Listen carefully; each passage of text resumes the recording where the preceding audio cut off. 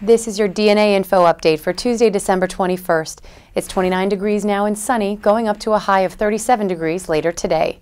In your headlines, police are searching for an escaped prisoner after she fled NYPD custody at Harlem Hospital on Monday.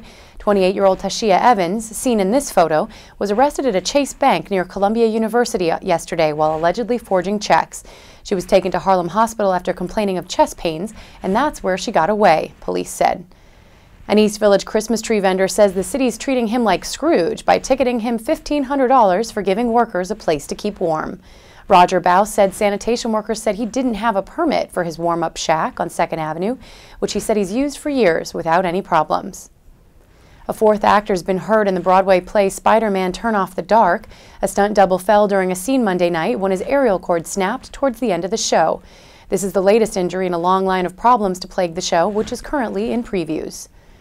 And New Yorkers who were up early this morning got a rare glimpse of the moon as a lunar eclipse turned it red for a couple of hours.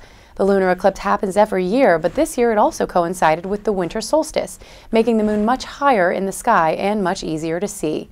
Those are your headlines. This video update is brought to you by Amtrak, reminding you to enjoy the journey.